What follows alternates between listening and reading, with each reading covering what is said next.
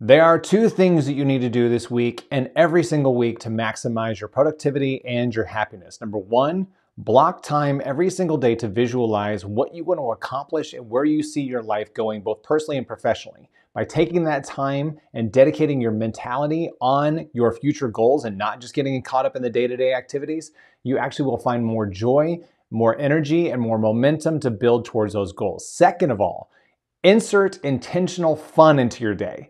Do something inspiring, do something completely silly, do something that is completely disruptive to your normal routine.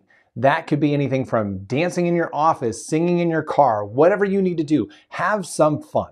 Do something for yourself that brings you immediate joy and you have no regrets whatsoever. That will boost your mentality, that will boost your energy, and it makes you more creative as well. So insert those two things into your days every single day and every single week for more happiness personally and professionally.